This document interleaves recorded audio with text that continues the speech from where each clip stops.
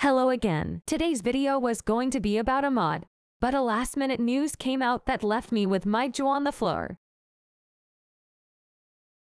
Crisox and his team will make a new gacha app, and not just any app, an app to create VTuber models in an easier way. The app will be similar to Gacha Club, but the difference is that the designs will be based on front face. This is awesome. I couldn't be more in love with this project. This app, besides being very cool, would make things so much easier for people who want to do front-facing and don't know how to do it. Plus, it will also have creative items like some of the ones Crisox showed. And this design with Nike sneakers and cargo pants. It's an amazing damn quality. I love it. How handsome he looks with that new hair and clothes. Although bald and with a dress, he also has his charm.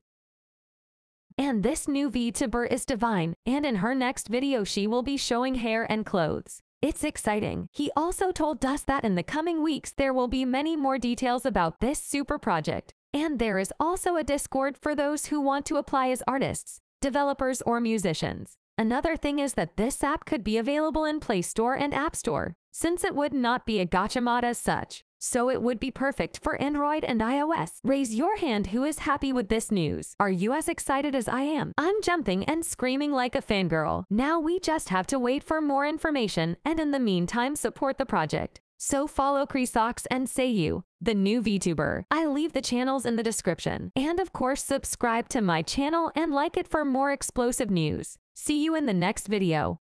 Bye bye.